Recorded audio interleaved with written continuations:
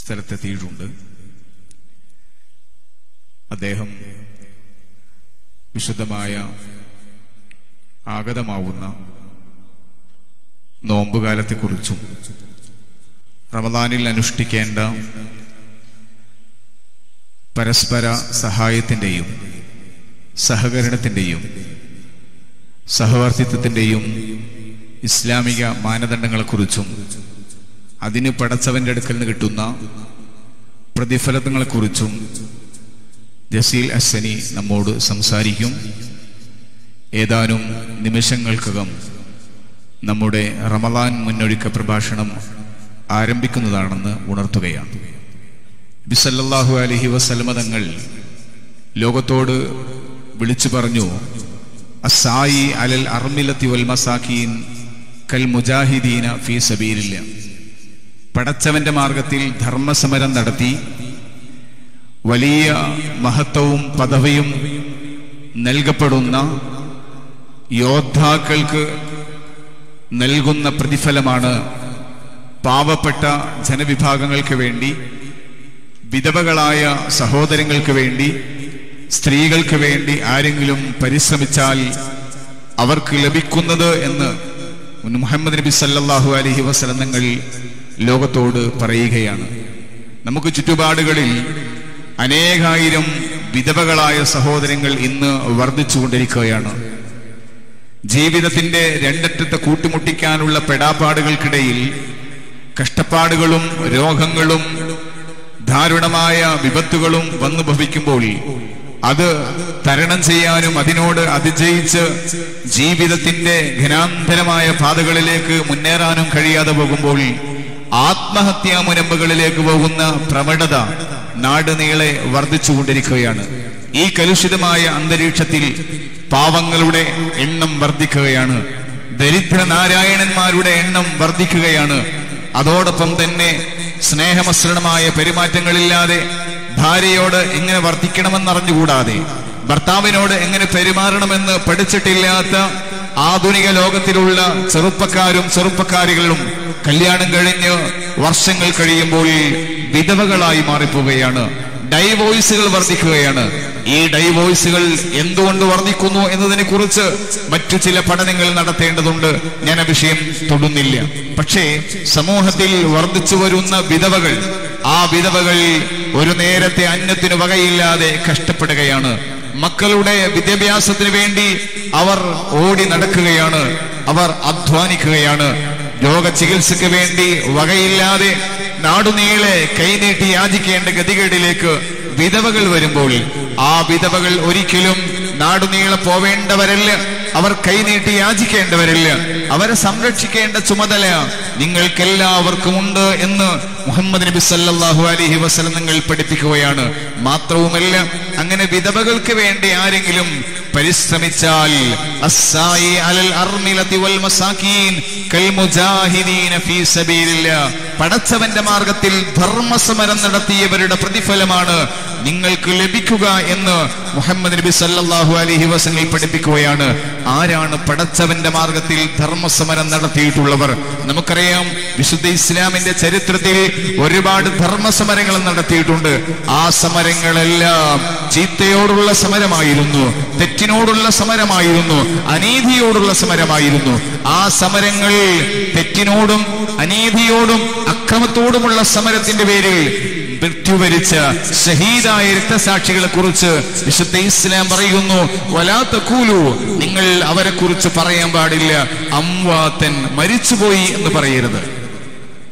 ബദറിന്റെയും ഉഹദിന്റെയും ഖന്തക്കിന്റെയും ഖൈബറിന്റെയും രണാങ്കളങ്ങളിൽ വീരമൃത്യു വരിച്ച രക്തസാക്ഷികളായ സുഹദാക്കളെ കുറിച്ച് നിങ്ങൾ മരിച്ചുപോയി എന്ന് പറയാൻ പാടില്ല. അവർ പടച്ചവന്റെ അടുക്കൽ ജീവിച്ചിരിക്കുന്നവരാണ്.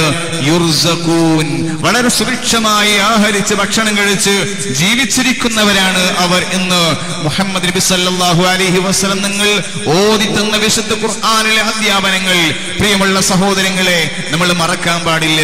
ഇവിടെ SYSന്റെ പ്രവർത്തകന്മാർ കേരളത്തിൽ കോടിക്കണക്കിന് രൂപയുടെ റിലീഫ് പ്രവർത്തനങ്ങളാണ് നടത്താൻ പോകുന്നത്.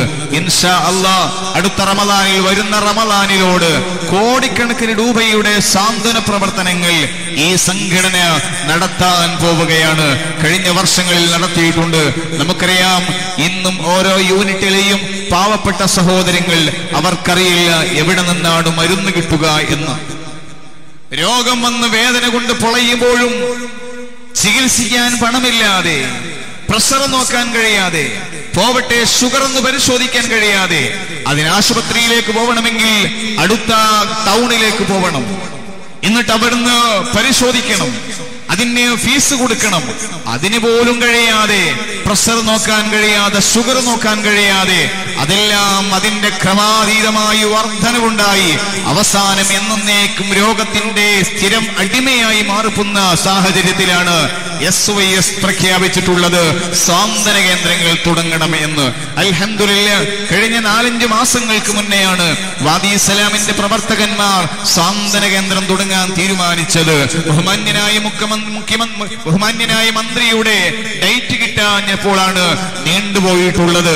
അല്ലാതെ വേറെ ഏതോ ഒരു പരിപാടിക്ക് മുന്നേ വെക്കണമെന്ന് നിർബന്ധമൊന്നും ഇതിന്റെ സംഘാടകർക്ക് ഉണ്ടായിട്ടില്ല. അൽഹംദുലില്ലാഹ്, ഇവിടെ സാന്ത്വന കേന്ദ്രത്തിൽ പ്രഷർ നോക്കാൻ, ഷുഗർ നോക്കാനുള്ള സംവിധാനം ഉണ്ടാക്കുന്നതാണ്. കേരളത്തിലെ ആയിരക്കണക്കായ സാന്ത്വന കേന്ദ്രങ്ങളിൽ നമുക്കത് കാണാൻ കഴിയുന്നതാണ്. ഓ പ്രിയപ്പെട്ട സഹോദരങ്ങളെ, രോഗിയായി കിടന്ന് മാസങ്ങളോളം കിടക്കയിലും ബെഡിലും കിടന്ന് ശരീരത്തിന്റെ പുറം ഭാഗത്ത് പൊട്ടി മലർന്നു കിടക്കാൻ കഴിയാതെ മാസങ്ങളോളം ചെരിഞ്ഞു കിടക്കുന്ന എത്രയെത്ര രോഗികളാണ്. നമുക്കറിയാവുന്ന രോഗികളെക്കാൾ അറിയാത്ത രോഗികളുടെ എണ്ണമാണ് കൂടുതലുള്ളത്. അവർക്ക് ഒരു നേരം ബാത്റൂമിലേക്ക് പോകാൻ അവർക്ക് കഴിയുന്നില്ല. കാരണം മസിൽ പൊട്ടി, എല്ല് പൊട്ടി നടക്കാൻ കഴിയാത്ത ഹതഭാഗ്യരാണവർ. അവർക്ക് SYSന്റെ സാന്ത്വനം പ്രവർത്തകന്മാർ വീൽ ചെയർ കൊണ്ടുപോയി കൊടുക്കുകയാണ്. എങ്ങനെയാണ് വീൽ ചെയർ? ആ വീൽ ചെയർ അവർക്ക് കൊണ്ടുപോയി കൊടുക്കുകയും അതിൽ ഇരുന്ന്, അല്ലെങ്കിൽ ബാത്ത് ചെയറിൽ ഇരുന്ന് തൊട്ടപ്പുറത്തെ റൂമിലെ ബാത്റൂമിലേക്ക് അവരെ കൊണ്ടുപോയി വെക്കുകയും ചെയ്യുന്ന സഹായ പ്രവർത്തനങ്ങൾ. ഇവിടെ നമ്മൾ അറിയണം, ഒരു കണ്ണുകുരുടനായ മനുഷ്യൻ അവൻ റോഡ് മുറിച്ചു കിടക്കുന്നു എങ്കിൽ അവൻ കടന്നോട്ടെ എന്ന് തീരുമാനിക്കുമ്പോഴല്ല മനുഷ്യത്വം പൂർണ്ണമാകുന്നത്. കണ്ണുകുരുടൻ ഒരിക്കലും ഒറ്റക്ക് റോഡ് മുറിച്ച് കടക്കരുത്, ഞാൻ അവനെ കടത്തി കൊടുക്കണമെന്ന മാനസികമായ അവസ്ഥയാണ് യഥാർത്ഥമായ മനുഷ്യനുണ്ടാവേണ്ടത്. അവൻ കൈപിടിച്ച് കണ്ണുകുരുടൻ റോഡ് സൈഡിലൂടെ കടത്തി കൊടുക്കണം, റോഡിന് മുറുകെ കടത്തി കൊടുക്കണം. അപ്പോഴാണ് മനുഷ്യത്വം ഉണ്ടാകുന്നത്. ഇവിടെ നമ്മൾ അറിയേണ്ടത്, ആയിരക്കണക്കായ രോഗികൾ, ഞാൻ ഇന്നലെ സൂചിപ്പിച്ചിട്ടുണ്ട്, ക്യാൻസർ രോഗികളുടെ എണ്ണം വർദ്ധിക്കുകയാണ്, ഡയാലിസുകൾ വർദ്ധിച്ചു വരികയാണ്. കിഡ്നി ഫെയിലിയറായ 10,000-കണക്കായ സഹോദരങ്ങൾ. നമുക്കറിയാം, കൂത്തുപറമ്പ് താലൂക്ക് ആശുപത്രിയിൽ അതിന്റെ ഔപചാരികമായ ഉദ്ഘാടനകർമ്മം, ഡയാലിസ് സെന്ററിന്റെ ഉദ്ഘാടനകർമ്മം നിർവഹിച്ചു. അതിന്റെ ഭാരവാഹികൾ SYS സോൺ കമ്മിറ്റിയുമായി ബന്ധപ്പെട്ട് അതിന് ഒരുപാട് വെള്ളം ശേഖരിക്കണം. വെള്ളം ശേഖരിക്കാൻ വലിയ ടാങ്കികൾ ആവശ്യമാണ്. നിങ്ങൾ എന്ത് ചെയ്യുമെന്ന് ചോദിച്ചപ്പോൾ ഞങ്ങൾ 2000-ന്റെ 2 ടാങ്കികൾ ആ വെള്ളം ശുചീകരിക്കാൻ, വെള്ളം സംരക്ഷിക്കാൻ, സ്വരൂപിക്കാൻ വേണ്ടി അവർക്ക് ഓഫർ നൽകുകയും അതവരുടെ സമർപ്പിക്കുകയും ചെയ്തിട്ടുണ്ട്. പ്രിയമുള്ള സഹോദരങ്ങളെ, നിങ്ങൾ രോഗികളോടൊപ്പം നിൽക്കണം, രോഗികളോടൊപ്പം നടക്കണം, രോഗികളോടൊപ്പം കൂട്ടിനിരിക്കാൻ നമ്മൾ ഉണ്ടായാൽ അതൊരു വലിയ ഇബാദത്താണ്, വലിയ ആരാധനയാണ്. അങ്ങനെ രോഗികൾക്കൊപ്പം നിങ്ങൾ കൂട്ടിരുന്നാൽ, നിങ്ങൾ ഒരു വേള രോഗിയായാൽ നിങ്ങളോടൊപ്പം കൂട്ടിരിക്കാൻ പടച്ചവൻ ആളെ നിയമിക്കുമെന്ന കാര്യത്തിൽ സംശയമില്ല. അള്ളാഹു നമുക്ക് രോഗം തരാതെ സംരക്ഷണം നൽകി അനുഗ്രഹിക്കുമാറാവട്ടെ. എത്രയോ എത്ര ആരോഗ്യമുള്ളവനാണെങ്കിലും അവൻ രോഗിയായാൽ ചേരട്ടയെ പോലെ അവൻ ചുരുണ്ടുപോവുകയാണ്. പിന്നെ അവനിക്ക് മസിൽ പവറിൽ വിലയില്ല, അവന്റെ ആരോഗ്യത്തിന് വിലയില്ല, അവൻ രോഗിയായി പോവുകയാണ്. ഈ രോഗിയായ ഒരു മനുഷ്യൻ മാറുമ്പോഴാണ് അവനക്ക് ആശ്രയം വേണ്ടത്. ആശ്രയമാണ് SYS നൽകുന്നത്. ഇത് വെറും വാക്കുകളല്ല. നിങ്ങൾ കോഴിക്കോട് മെഡിക്കൽ കോളേജിന്റെ അത്യാഹിത വിഭാഗത്തിലേക്ക് പോയി നോക്കുക. കണ്ണൂരിന്റെയും കാസർഗോഡിന്റെയും തൃശ്ശൂരിന്റെയും മെഡിക്കൽ കോളേജുകളിലേക്കും ജില്ലാ ആശുപത്രി കേന്ദ്രങ്ങളിലേക്ക് പോയി നോക്കുക. അവിടെ നിങ്ങൾക്ക് സർവസമയ സന്നദ്ധരായ നിരവധി വളണ്ടിയേഴ്സിനെ കാണാം. നമുക്ക് ആ വളണ്ടിയേഴ്സ് SYSന്റെ സാന്ത്വനം പ്രവർത്തകന്മാരാണ്. SYSന്റെ സാന്ത്വനം പ്രവർത്തകന്മാർ ആശുപത്രിയുടെ കാഷ്വാലിറ്റിക്ക് മുന്നിൽ സർവസജ്ജരായി നിലയുറപ്പിച്ചു നിൽക്കുന്നു. എന്തിന്? റോഡിന്റെ ഇരുഭാഗങ്ങളിലൂടെ ചീറിയോടുന്ന വാഹനങ്ങളിൽ അടിമപ്പെട്ട് അപകടത്തിൽപ്പെട്ട് പിടയുന്ന ശരീരവുമായി ചോരയൊലിക്കുന്ന ശരീരവുമായി ആംബുലൻസിൽ ചീറി വരുന്ന വാഹനങ്ങളിൽ അത് കാഷ്വാലിറ്റിയുടെ മുന്നിലെത്തിയാൽ അവിടെ ശരീരത്തിൽ മണ്ണ് പുരടുന്നുണ്ടോ രക്തമാകുന്നുണ്ടോ എന്ന് നോക്കാതെ ആ രോഗിയെ അപകടത്തിലേക്ക് വന്ന് ഭവിച്ച രോഗിയെ കൈയോടെ എടുത്തുകൊണ്ടുപോയി ബെഡിൽ കിടത്തി അവർക്ക് ആശ്വാസം നൽകുന്ന, അവർക്ക് പ്രഥമ ശുശ്രൂഷ നൽകുന്ന, അതിനെല്ലാം തയ്യാറായിട്ടുള്ള ഒരുപാട് പ്രവർത്തകന്മാർ SYSന്റെ വളണ്ടിയേഴ്സ് ആയിട്ടുണ്ട്. ഞാൻ ഓർമ്മപ്പെടുത്തുന്നു പ്രിയമുള്ള സഹോദരങ്ങളെ, SYS യൂണിറ്റുകളിൽ നിന്ന് രണ്ടാമത്തെ വെള്ളിയാഴ്ച, റമദാനിലെ രണ്ടാമത്തെ വെള്ളിയാഴ്ച സാന്ത്വനം പ്രവർത്തനത്തിലേക്ക് സ്വരൂപിക്കാറുണ്ട്, സംഖ്യ സ്വരൂപിക്കാറുണ്ട്. കഴിഞ്ഞ വർഷം 1 കോടി രൂപയുടെ മരുന്നുകൾ അല്ലെങ്കിൽ മെഡിക്കൽ കാർഡുകൾ SYS യൂണിറ്റ് തലങ്ങളിൽ വിതരണം ചെയ്തിട്ടുണ്ട്. 10,000 രൂപ ഒരു വർഷം, 10,000 രൂപയുടെ മരുന്നുകൾ വാങ്ങിക്കാനുള്ള കാർഡുകൾ, 5,000-ന്റെയും 3,000-ന്റെയും മെഡിക്കൽ കാർഡുകൾ വിതരണം ചെയ്യുമ്പോൾ 1 കോടിയിലേറെ സംഖ്യയാണ് പാവപ്പെട്ട ജനങ്ങൾക്ക് വേണ്ടി വിതരണം ചെയ്യുന്നത്. യൂണിറ്റുകളിൽ നിന്ന്, പ്രദേശങ്ങളിൽ നിന്ന് നാണയത്തൊട്ടുകളായി സമ്പന്നരുടെയും പാവങ്ങളുടെയും കൈകളിൽ നിന്ന് സ്വരൂപിക്കുന്ന നാണയത്തൊട്ടികൾ അത് എവിടെയോ ബാങ്കിൽ കൊണ്ടുപോയി ലാവിഷായി ചെലവഴിക്കാനുള്ളതല്ല, പാവങ്ങളായ രോഗഗ്രസ്തരായ സഹോദരങ്ങൾക്ക് തിരിച്ചു നൽകാനുള്ളതാണ്. അങ്ങനെ കഴിഞ്ഞ വർഷം 1 കോടി രൂപയുടെ മെഡിക്കൽ കാർഡുകൾ വിതരണം ചെയ്തിട്ടുണ്ട്. പ്രിയമുള്ള സഹോദരങ്ങളെ, നമുക്കറിയാം വിധി ബാദി സലാം എന്ന് പറയുന്ന ഈ സ്ഥാപനത്തിന്റെ കീഴിൽ കഴിഞ്ഞ വർഷങ്ങൾ ഒരുപാടായിട്ടുണ്ട് മെഡിക്കൽ കാർഡുകളും അതോടൊപ്പം തന്നെ ഭക്ഷണ കിറ്റുകളും വിതരണം ചെയ്തു വരികയാണ്. ആ ഭക്ഷണ കിറ്റുകൾ പാവങ്ങളായ സഹോദരങ്ങൾക്ക് വല്ലാത്ത ആശ്വാസമാണ്.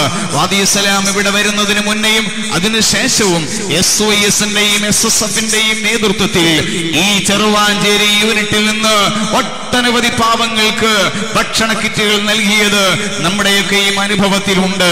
നമ്മളിവിടെ അറിയേണ്ടത്, അന്നമില്ലാതെ കഷ്ടപ്പെടുന്ന, ഒരു നേരത്തെ അന്നത്തിന് വേണ്ടി പോലും യാചിച്ച് തെരുവതുണ്ടെന്ന മക്കളായി നമ്മുടെ മക്കൾ മാറാൻ പാടില്ല. സമ്പന്നതയുടെ പളപളപ്പിൽ മാനമുട്ടയെ ഉയർന്നു നിൽക്കുന്ന കോൺക്രീറ്റ് സൗധങ്ങൾ ഉണ്ടാക്കി അതിൽ സ്വർഗം പണിയുന്ന ആധുനിക മുതലാളിമാർക്ക് മുന്നിൽ SYS കൈ നീട്ടുകയാണ്. തരൂ സഹോദര, പണം തരൂ. നിങ്ങൾ പണം തന്നാൽ അത് പാവപ്പെട്ടവർക്കുള്ളതാണ്, അത് അന്നത്തിന് വകയില്ലാത്തവർക്കുള്ളതാണ്.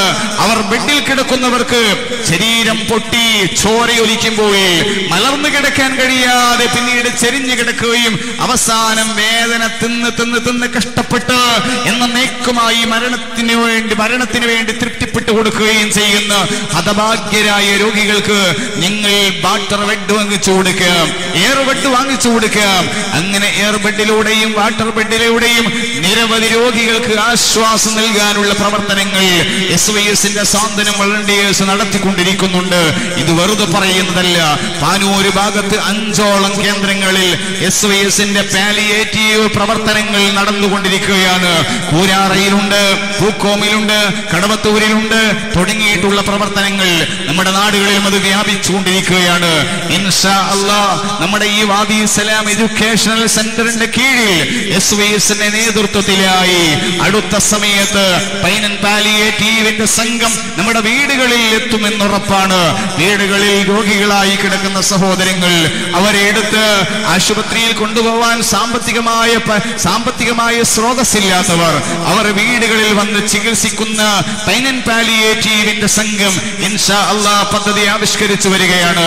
അതുകൊണ്ട് പ്രിയമുള്ള സഹോദരങ്ങളെ, നമ്മൾ രോഗികളോടൊപ്പം നിൽക്കണം. രോഗികളോടൊപ്പമാണ് നമ്മൾ നിൽക്കേണ്ടത്.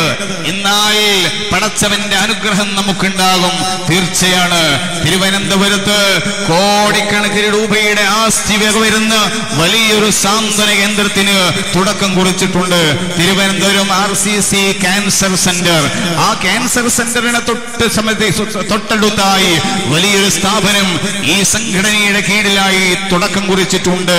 അവിടെ ക്യാൻസർ സെന്ററിൽ വരുന്ന പാവപ്പെട്ട ക്യാൻസർ രോഗികൾ രോഗികൾ. നമുക്കറിയാലോ, ഒരു മനുഷ്യന്റെ ശരീരത്തിൽ ക്യാൻസർ തുടങ്ങിക്കഴിഞ്ഞാൽ പിന്നീട് മരണമല്ലാതെ മാർഗമില്ല. വല്ലപൂർവമായി ചില സഹോദരങ്ങൾ ജീവിതത്തിലേക്ക് തിരിച്ചു വരാറുണ്ടെങ്കിലും ചിലപ്പോൾ അറിയുന്നത് തന്നെ 2-3 സ്റ്റേജ് കഴിഞ്ഞായിട്ടായിരിക്കുമെങ്കിലും ആ ക്യാൻസറിന്റെ അടിമകളായി മാറുന്ന, അഡിക്റ്റുകളായി മാറിപ്പോകുന്ന ഹതഭാഗ്യരായ ജനങ്ങൾ. പ്രിയമുള്ള സഹോദരങ്ങളെ, അവർ കോടിയേരിയിൽ പോയാലും അല്ലെങ്കിൽ തിരുവനന്തപുരത്ത് ക്യാൻസർ സെന്ററിൽ പോയാലും അവർക്കുള്ള പിന്നീടുള്ള ആശ്വാസം മരണമാണ്. ഇങ്ങനെ മരണത്തിന്റെ വാതായനങ്ങളിലേക്ക് കഴുത്ത് നീട്ടിക്കൊടുത്തു പോയ എത്രയെത്ര മനുഷ്യരുണ്ട്. അവരോട് നിങ്ങൾക്ക് പറയാനുള്ളത്, നിങ്ങൾക്ക് ആശ്വാസം പകരാൻ ഞങ്ങളുണ്ട്, നിങ്ങളുടെ കൂടെ ഇരിക്കാൻ SOSന്റെ പ്രവർത്തകന്മാരുണ്ട്, നിങ്ങളുടെ കൂടെ കൂട്ടിരിപ്പാവാൻ നമ്മളുണ്ട്. കഴിഞ്ഞ 24-ാം തീയതി, ഏപ്രിൽ 24-ാം തീയതി SOSന്റെ സ്ഥാപക ദിനമായിരുന്നു. SOSന്റെ സ്ഥാപക ദിനത്തിന് കൂത്തുപറമ്പ് താലൂക്ക് ആശുപത്രിയിൽ ഈ സംഘടനയുടെ പ്രവർത്തകന്മാർ അവിടെ ഇരിക്കുന്ന സഹോദരങ്ങൾക്ക്, രോഗികൾക്കും കൂട്ടിരിപ്പുകാർക്കും ഒരു നേരത്തെ അന്നം നൽകി. എന്താവേശത്തോടുകൂടെയാണ് അവർ സ്വീകരിക്കുന്നത്. ഒരു നേരത്തെ അന്നത്തിന് വകയില്ലാത്തവരായിരിക്കില്ല ചിലപ്പോൾ അവിടെയുള്ളവർ. പക്ഷേ സാന്ത്വനത്തിന്റെ വകയായി, മനുഷ്യ സ്നേഹത്തിന്റെ വകയായി, ആർദ്രതയുടെ കണ്ണുകളോടുകൂടെ നിങ്ങൾ നീട്ടുന്ന ഭക്ഷണ പൊതികൾ സ്നേഹത്തോടെ നെഞ്ചേറ്റ് വാങ്ങി കൈകൂപ്പി തിരിച്ചു പോകുന്ന പാവപ്പെട്ട മനുഷ്യരുടെ കണ്ണുനീര് നമ്മൾ കാണുകയാണ്. അവരുടെ മനസ്സിന്റെ വേദന നമ്മൾ കാണുകയാണ്. അങ്ങനെ പാവപ്പെട്ട രോഗികളോടൊപ്പം നിങ്ങൾ ഇരിക്കാൻ തയ്യാറുണ്ടോ? കൂട്ടിരിക്കാൻ തയ്യാറുണ്ടോ? പടച്ചവന്റെ അനുഗ്രഹം നമുക്ക് കിട്ടും.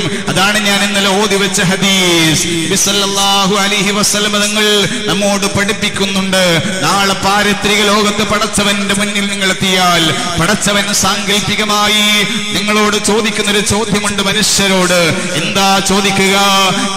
ഞാൻ രോഗിയായി കിടന്നു, നിങ്ങൾ എന്നെ വന്ന് സന്ദർശിച്ചിട്ടില്ല.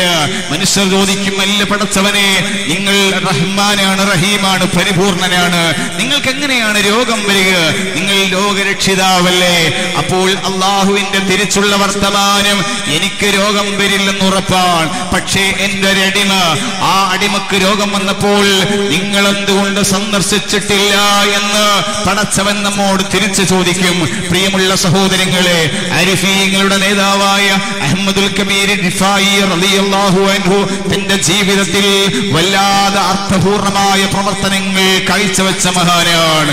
തന്റെ തെരുവിലൂടെ നടന്നു പോകുമ്പോൾ ശരീരത്തിൽ ആകമാനം വ്രണം ബാധിച്ച് പൊട്ടിയൊലിച്ച് അതിൽ നിന്ന് രക്തവും ചലവുമൊക്കെ മുറ്റിക്കൊണ്ടിരിക്കുന്ന ഒരു തെരുവുനായ, ആ തെരുവുനായയെ എല്ലാവരും ആട്ടി ഓടിക്കുകയാണ്, കല്ലെടുത്തെറിയുകയാണ്.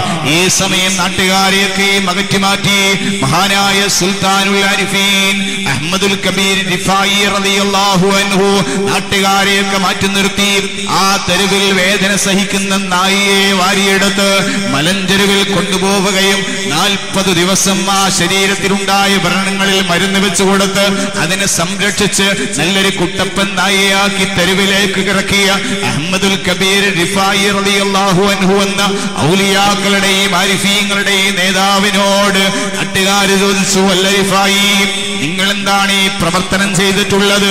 തെരുവുനായയായി നാട്ടുകാരൊക്കെ മാട്ടി ഓടിച്ച് എറിഞ്ഞ് ഓടിച്ച നായയെ നിങ്ങൾ മലഞ്ചെരുവിൽ കൊണ്ടുപോയി മരുന്ന് വെച്ച് തിരിച്ചു കൊണ്ടുവന്നിട്ടുണ്ട്, അതിന്റെ രോഗമൊക്കെ ഭേദമായിട്ടുണ്ട്, നിങ്ങൾക്ക് ഭ്രാന്തുണ്ടോ എന്ന് അഹ്മദുൽ കബീർ റിഫായി റളിയല്ലാഹു അൻഹുവിനോട് ചോദിച്ചപ്പോൾ അഹ്മദുൽ കബീർ റിഫായി റളിയല്ലാഹു അൻഹു പറയുന്ന മറുപടി, ഞാൻ നായയെ സംരക്ഷിച്ചതും അതിന്റെ വ്രണങ്ങളിൽ മരുന്ന് വെച്ച് കൊടുത്തതും ആ നായയോട് എനിക്ക് ജീവിയമായൊരു സ്നേഹമുണ്ടായത് കൊണ്ടാണ്. മാത്രവുമല്ല, നമ്മൾ നാളെ മഹ്ശറിലെത്തിയാൽ പടച്ചവന്റെ കോടതിയിൽ ഞാനും ഉണ്ടാകും, മൂകജീവിയായ നായയും ഉണ്ടാകും. ആ നായയെ നീ എന്തുകൊണ്ട് സംരക്ഷിച്ചില്ല? എന്റെ ഒരു അടിമയല്ലേ റിഫായി നായ, നീയും എന്റെ ഒരു അടിമയല്ലേ? എന്റെ അടിമയായ മൂകജീവിയായ ബുദ്ധിയില്ലാത്ത നായക്ക് ശരീരത്തിൽ വ്രണം ബാധിച്ച് നാട്ടുകാരൊക്കെയും എറിഞ്ഞോടിക്കുമ്പോൾ ആട്ടിയോടിക്കുമ്പോൾ നീ എന്തുകൊണ്ട് സംരക്ഷിച്ചില്ല എന്നോട് എന്റെ റബ്ബ് ചോദിക്കുമ്പോൾ എനിക്ക് മറുപടി പറയണമെങ്കിൽ ഞാൻ ആ നായയെ സംരക്ഷിച്ചേ മതിയാവൂ എന്ന് സുൽത്താനുൽ ആരിഫീൻ അഹ്മദുൽ കബീർ റിഫായി റളിയല്ലാഹു അൻഹു മറുപടി പറയുകയാണ്. പ്രിയമുള്ള സഹോദരങ്ങളെ, പറഞ്ഞു വെക്കുന്നത് നായ എന്നത് ഇസ്ലാമിക കർമ്മശാസ്ത്രം അനുസരിച്ച് നനവോടുകൂടെ തൊട്ടാൽ 7 വട്ടം മണ്ണ് കലക്കിയ വെള്ളം കൊണ്ട് കഴുകണമെന്ന് നിഷ്കർഷിച്ച മതമാണ് വിശുദ്ധ ഇസ്ലാം.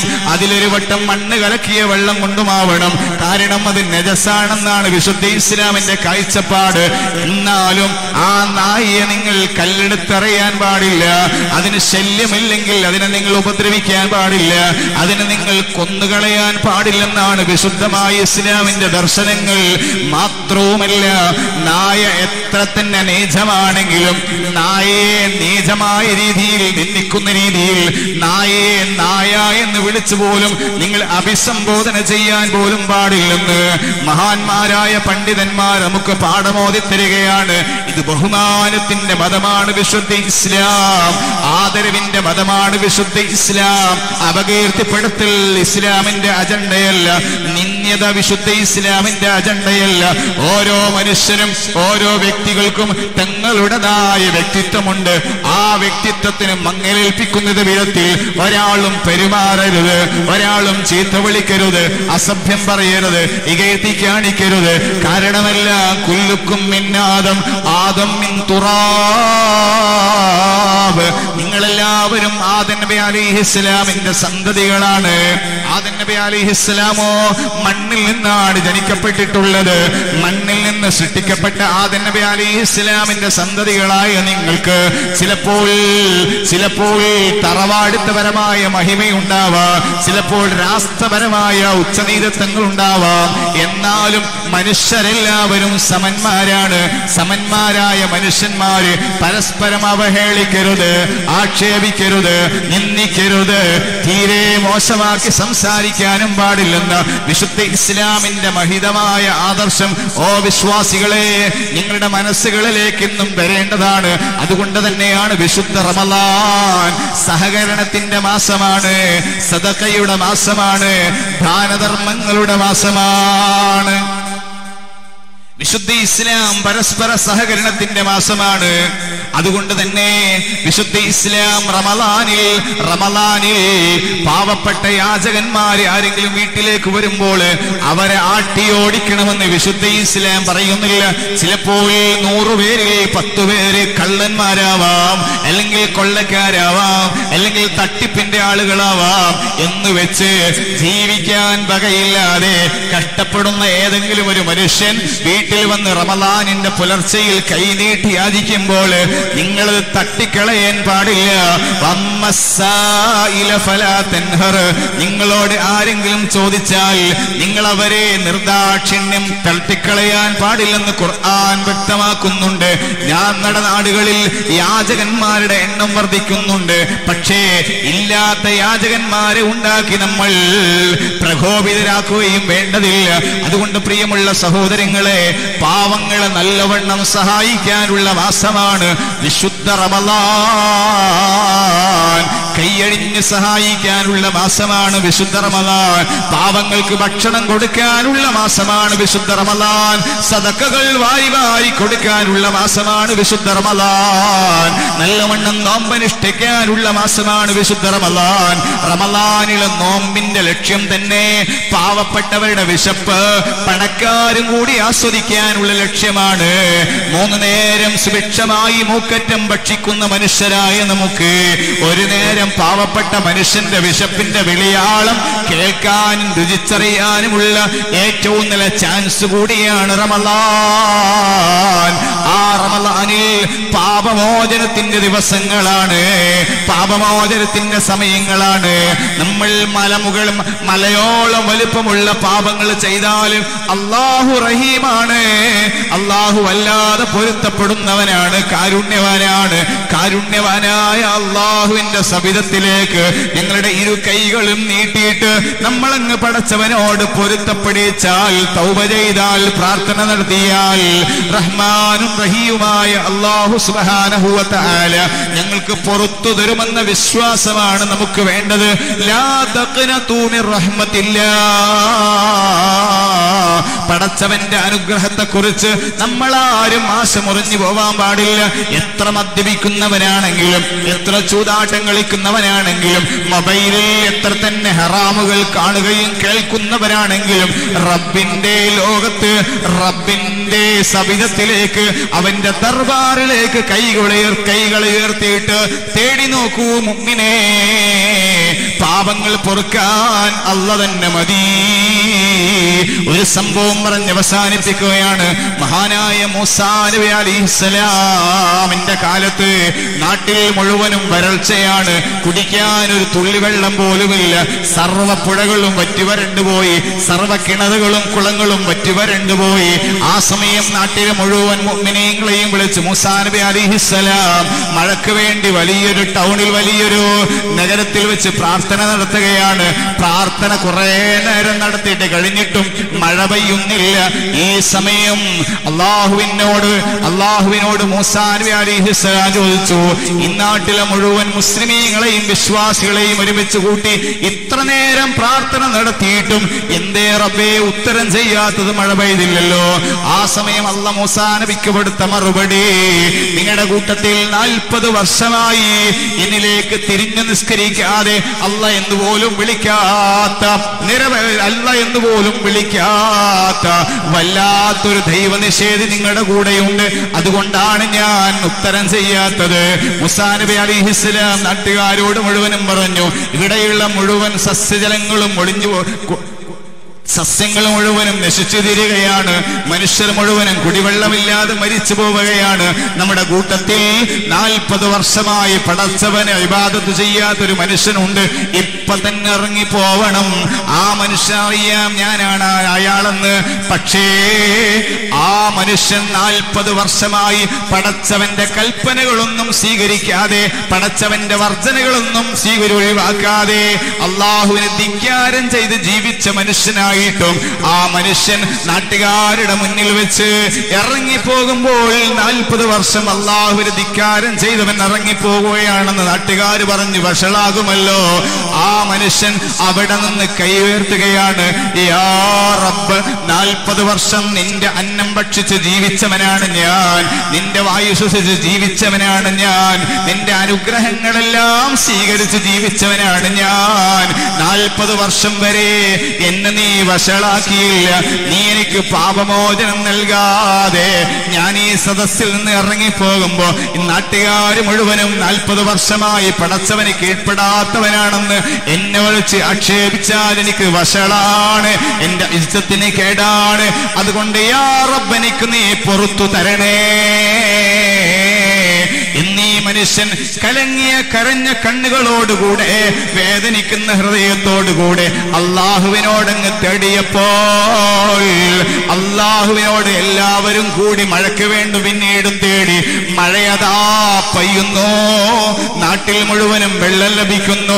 അള്ളാഹുവിനോട് മൂസാ നബി അലൈഹിസ്സലാം ചോദിക്കുകയാണ്, എന്റെ റബ്ബേ, ആരുടെയോ പാപം നീ പുറത്തുപോ സ്വീകരിച്ചുവോ, തൗബ സ്വീകരിച്ചുവോ? ആ സമയം അല്ലാഹ് കാര്യങ്ങളൊക്കെ വിശദീകരിക്കുകയാണ്. ഓ പ്രിയമുള്ള മുഅ്മിനീങ്ങളെ, റഹ്മാനാണ് അല്ലാഹ്, റഹീമാണ് അല്ലാഹ്, ഗഫൂറാണ് അല്ലാഹ്. നമ്മുടെ പാപം പൊറുപ്പിക്കാൻ അല്ലാഹ് തന്നെ കൂടുതൽ മതി. അതുകൊണ്ട് പാപം പൊറുപ്പിക്കാനുള്ള മാസത്തിൽ കൂടുതൽ ദാനധർമ്മങ്ങൾ ചെയ്യാനും, പാവങ്ങളോടൊപ്പം ജീവിക്കാനും, പാവങ്ങൾക്ക് വേണ്ടി വല്ലതും ചെയ്യാനും നമ്മുടെ മനസ്സ് വയ്ക്കാൻ റമളാൻ നമ്മിലേക്ക് കടന്നു വരികയാണ്. അല്ലാഹു സുബ്ഹാനഹു വ തആല വിശുദ്ധമായ റമളാനിൽ ഇബാദത്തുകളോട് ധന്യമാക്കാൻ നമുക്കും നമ്മുടെ കൂട്ടത്തിൽപ്പെട്ട മുഴുവൻ ആളുകൾക്കും തൗഫീഖ് ചെയ്ത് അനുഗ്രഹിക്കുമാറാവട്ടെ. ജീവിതത്തിൽ വല്ല നന്മയും നമ്മുടെ ജീവിതത്തിൽ എന്നും ചെയ്തുകൊണ്ടേയിരിക്കണം. അതിലേറ്റവും നല്ല നന്മയാണ് അടുത്ത് കിടക്കുന്ന, അല്ലെങ്കിൽ അടുത്ത പ്രദേശത്തുള്ള, അടുത്ത വീട്ടിലുള്ള, നാട്ടിലുള്ള ഏതെങ്കിലും ഒരു രോഗിയെ ചെന്ന് കണ്ട് ആ ആശ്വാസം കൊടുക്കുക എന്നത് വലിയ പ്രതിഫലമുള്ള പ്രവർത്തനമാണ്. നബി സല്ലല്ലാഹു അലൈഹി വസല്ലമയുടെ ജീവിതത്തിൽ ഒരുപാട് വട്ടം നടന്നിട്ടുള്ളതാണ്. അങ്ങനെ ജീവിതത്തിൽ പാവങ്ങളോടൊപ്പം കഴിയാൻ, രോഗികളോടൊപ്പം കഴിയാൻ, അബലരായ ജനങ്ങൾക്ക് വേണ്ടി വല്ലതും ചെയ്തു കൊടുക്കാനുള്ള സാന്ത്വന പ്രവർത്തനത്തിന്റെ ഭാഗമായിട്ടാണ് ഈ കേന്ദ്രത്തിൽ ഇവിടെ തുടങ്ങിയിട്ടുള്ളത്. അതിനുവേണ്ടി സഹകരിച്ച ഒരുപാട് ആളുകളുണ്ട്. അല്ലാഹുവേ, നീ അർഹമായ പ്രതിഫലം കൊടുക്കണേ അല്ലാ. വീൽ ചെയറിന് വേണ്ടി സംഭാവന നൽകിയവർക്ക് ജീവിതത്തിൽ വീൽ ചെയർ ഉപയോഗിക്കാൻ നീ ഭാഗ്യം കൊടുക്കല്ല അല്ലാ. പ്രഷറും ഷുഗറും മെഷീന് വേണ്ടി സംഭാവന ചെയ്തവർ, അതുപോലെ മെഡിക്കൽ കട്ടിലിന് വേണ്ടി, വാട്ടർ ബെഡിന് വേണ്ടി, എയർ ബെഡിന് വേണ്ടി സംഭാവന നൽകിയവർക്ക് നീ രോഗങ്ങൾ കൊടുക്കല്ല അല്ലാ. സംരക്ഷിക്കണേ പടച്ചോനേ. ഈ ദുആഇന്റെ സദസ്സിൽ നമുക്ക് ഏറ്റവും കൂടുതൽ ദുആ ചെയ്യാനുള്ള ഒരുപാട് നല്ല വ്യക്തികളുണ്ട്. ഈ സെന്ററിന്റെ പ്രസിഡന്റായ ബഹുമാനപ്പെട്ട മുഹമ്മദ് ഹാജി ക്ഷീണമായി വീട്ടിൽ കിടക്കുകയാണ്. അല്ലാഹുവേ, നീ ആഫിയത്ത് കൊടുക്കണേ അല്ലാ. ഈ സ്ഥാപനം ഉത്തരോത്തരം വളർന്നു കാണാൻ അവർക്കും ഞങ്ങൾക്കും നീ തൗഫീഖ് ചെയ്യണേ അല്ലാ. മുസഹാജി എന്ന നിഷ്കളങ്കനായ മനുഷ്യൻ രോഗിയായി ആശുപത്രിയിൽ വിശ്രമിക്കുകയാണ്. നീ ശിഫ കൊടുക്കണേ അല്ലാ, ആഫിയത്ത് കൊടുക്കണേ അല്ലാ. ഇനിയും ഒരുപാട് കാലം ദീനിന് ഖിദ്മ ചെയ്യാനും സ്ഥാപനങ്ങളെയും സംഘടനകളെയും സഹായിക്കാനും അവർക്കെല്ലാം നീ തൗഫീഖ് കൊടുക്കണേ അല്ലാ. അതുകൊണ്ട് പ്രിയമുള്ള മുഅ്മിനീങ്ങളെ, ഞാൻ അവസാനിപ്പിക്കുകയാണ്. നസീൽ ഹസനി നമുക്ക് വേണ്ടി വഅദ് പറഞ്ഞു വരും. ആ വഅദ് നിങ്ങളൊക്കെയും കേട്ട് സന്തോഷത്തോടുകൂടെ ദുആ ചെയ്ത് പിരിയണം. അല്ലാഹു സുബ്ഹാനഹു വ തആല അനുഗ്രഹിക്കുമാറാവട്ടെ. ആമീൻ എന്ന് ദുആ ചെയ്യുന്നു. ഇൻഷാ അല്ലാഹ് നമ്മുടെ പ്രദേശത്തിന്റെ വിളക്കുമാടമായ മഖ്ദൂമിയ എഡ്യൂക്കേഷണൽ സെന്റർ എന്ന സ്ഥാപനം അൽഹംദുലില്ലാഹ് 10 വർഷമായി കൂത്തുപറമ്പിൽ പ്രവർത്തിച്ചുകൊണ്ടിരിക്കുകയാണ്.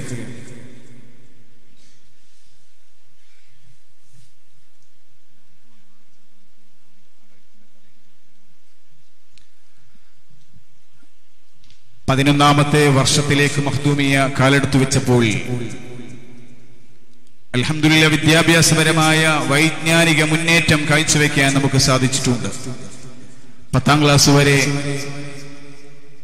CBSE സിലബസിൽ നടന്നു വന്നിരുന്ന ഹൈസ്കൂളും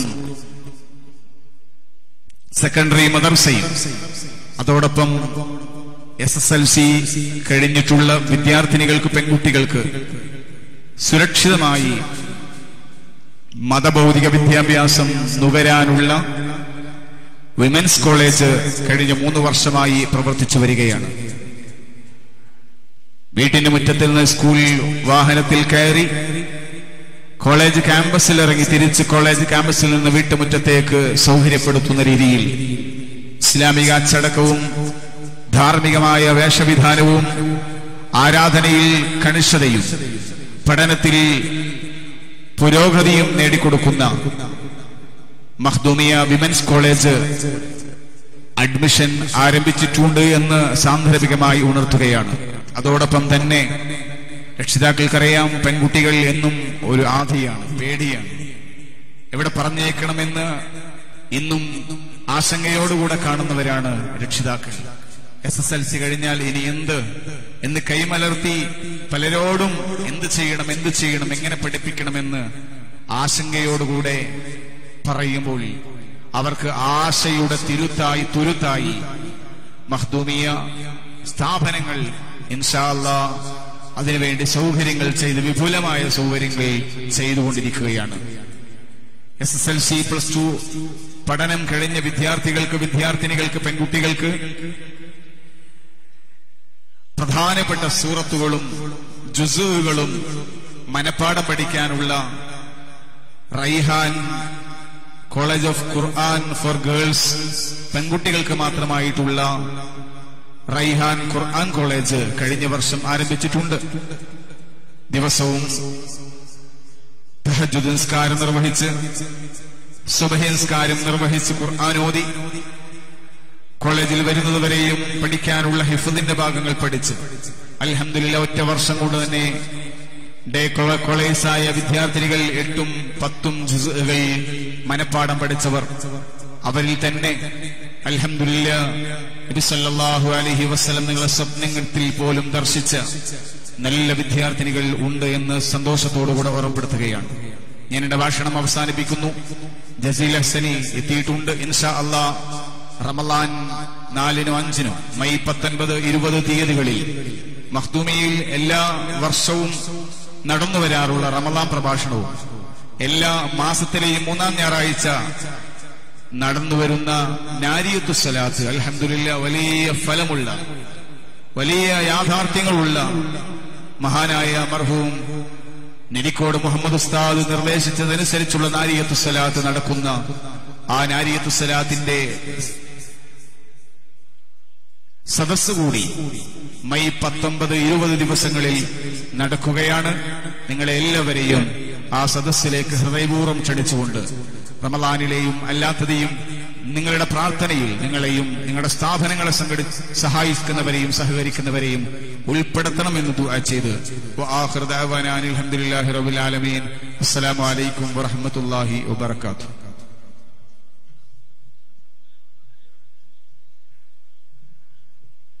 നമ്മോട് റമളാൻ മുന്നൊരുക്ക വഅദ് പറയാൻ ഇവിടെ എത്തിച്ചേർന്ന ബഹുമാനപ്പെട്ട ജസീൽ ഹസനി നമുക്ക് വേണ്ടി ഉപദേശ നിർദ്ദേശങ്ങൾ തരുന്നു. ആ സെന്ററിന്റെ ഭാഗത്തിരിക്കുന്ന സഹോദരങ്ങളൊക്കെ ഈ സദസ്സിൽ വന്നിരുന്ന് സദസ്സ് ഭംഗിയാക്കി തരണമെന്ന് വിനീതമായി അറിയിച്ച് ഉസ്താദിനെ ആദരവോടുകൂടെ ക്ഷണിക്കുന്നു.